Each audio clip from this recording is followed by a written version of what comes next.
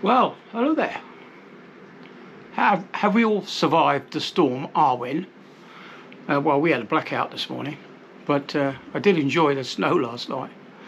But yeah, I was woken up about 7 o'clock with some high-speed winds outside, and then just after I made the coffee, we had this blackout, which lasted from about 8:15 until just gone 10 o'clock.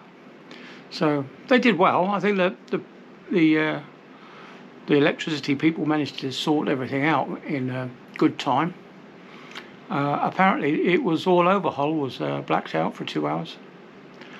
Yeah, I was just about to go outside to get the camping stove, and yeah, the power came back on, so I was lucky. Yeah, I was able to use the kettle for a cup of tea.